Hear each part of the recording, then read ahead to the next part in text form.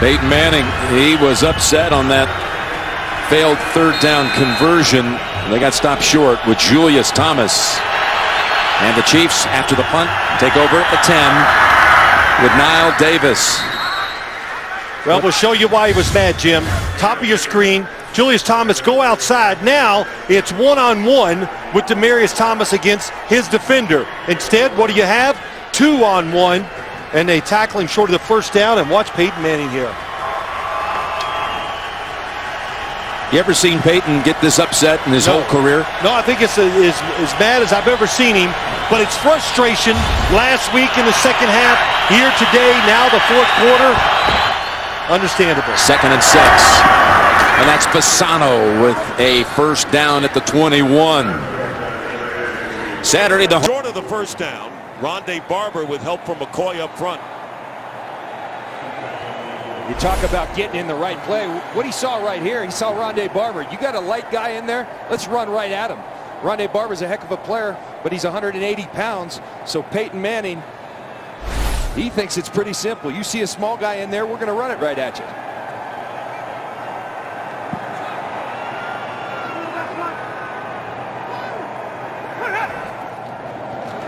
Third and 3, and the first down catch made by Eric Decker. So it's been all Demaryius Thomas today, but Eric Decker comes in with a 5-yard first down catch. What a throw by Peyton Manning, hitting Decker right on the money. And what I'm chuckling about, Peyton Manning just chastised the crowd for being too loud after the play, looked at him, told him to be quiet one more time. I don't know why he doesn't go up into the crowd. He directs everybody. First and 10 at the 47 of the Broncos. He could direct the Boston Pops the way he looks down there. Moreno, stop and go, gets into Bucs territory. Picking up 5. And here's Peyton Manning after that last third down. He looks to the sidelines and he tells the fans, please, come on, I'm trying to do some work out here. He's staring at him. Look at him. You think he's in charge? I think so. Second down, and boy, this crowd is quiet. Second down and 5. They listen. Quick pass to Tammy. And Tammy will be about 1.5 yards shy of the first down. Bowers on the play.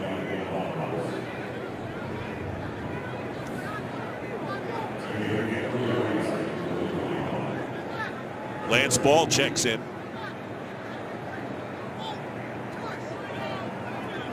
Fans doing nothing, folding their arms. You would too if he told you to be quiet. I would in a minute. In fact, I think I'm too loud up here. Fans behaving nicely. 3rd down and 1. Empty backfield. Manning's pass. Got it. First down to Tammy again. Boy, does he like Jacob Tammy today. That is his 8th catch. He and Thomas each with, make it 9 for Tammy. And Thomas with 8, 17 of Manning's 20. Well, Peyton won't have to stay up quite as late tonight, returning texts like he did on Sunday night. So many out there to congratulate him.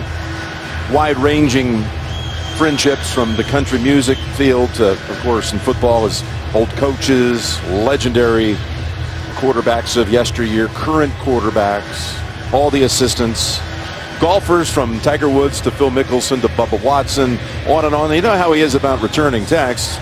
He spent probably about as much time Sunday night just saying, hey, thank you, as he did as long as it took to beat San Francisco in the game itself. Well, I think now he can sit back and cherish what he's done and maybe celebrate a little, because he did that Sunday night. The turnaround is so quick, you can't even sit there and enjoy the victory for a day. In 96 hours, in 96 hours, they put up, what, 77 points. False start, offense number 71. 5-yard penalty, 2nd down. Yeah, he's getting mad. You know, he gets mad at his players, the coaches, and this time he's mad at the fans. You know, we've had a chance to see in person Denver 3 times. We've seen everybody from 2nd and 3.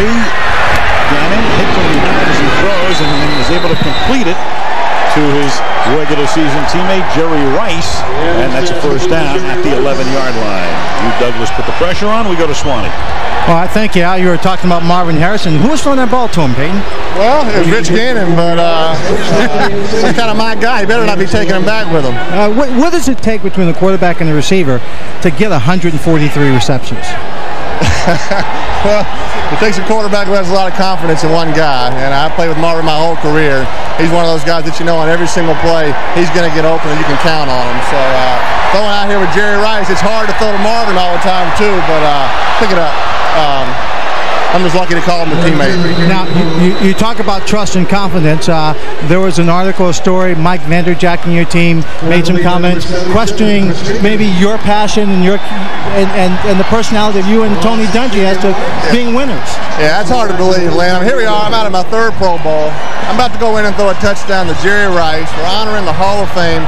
We're talking about our idiot kicker who got liquored up and ran his mouth off. So, hey, Al, Dan, what has the sports world come to? We're talking about idiot kickers. He has ruined kickers for life. Akers and Vinatieri, these guys are great guys. They've been getting killed all week because our idiot ran his mouth. So when I get home, I'll deal with it. Tony and I talked about it. It's kind of funny, really, when you think about it. Get in. If he is still a teammate, we'll deal with it. You know, that remains to be seen. But the sad thing is, Lynn, he's a good kicker. He's a good kicker, but he's an idiot. Peyton? Hey, Dan, what do you think about this? Peyton, I think you've already dealt with it. Hey, Peyton, stop beating around the bush. I counted 4 idiots, but I missed one. Yeah. Well, I think there might be an AP story out within about the next 45 seconds. Yeah, I think Monster.com may have a kicker coming Indy's way. Meanwhile, Travis Henry caught the pass and took it in for the touchdown. And on the extra point by Vinatieri is good. Go back and take a look at the Henry touchdown. Henry having a breakout season with the Buffalo Bills. It's 21-3 American Conference. Hey, quit calling the plays, all right? Hey, we gotta run the ball. When we pass, block. We'll run the ball. Can we run it down there? Just play We center. run it down. Yeah, Okay, Jeff, so we will. All right, when we call pass plays, block. No, he's calling plays. Go sit down. He's calling plays. I will sit down. Don't quit yelling. Hey, go sit down. No, we're cool, but y'all quit yelling. Over here telling us how to No, block. he's doing it. Come on, okay. He's yelling at us. First down at 10. Pump and goes. Sanders, fingertip grab and a touchdown. Beautiful execution. Peyton Manning and Emmanuel Sanders for the 2nd time tonight.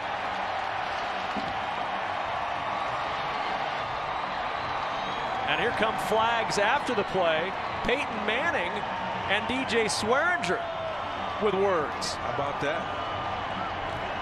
Unfortunately, DJ's in that situation where J.J. Watt was talking about if you just won, you don't need to get chippy. After the touchdown, unsportsmanlike conduct, offense number 18 with a taunt. That penalty will be added to the kickoff. I don't have it in front of me, but I am going to guess that is the first time Peyton Manning has been flagged for a taunt in his now 17-year career. And that's a carryover to earlier in the week. Look at that. And a nice little kiss to the hat, too, huh? I tell you, having spent time with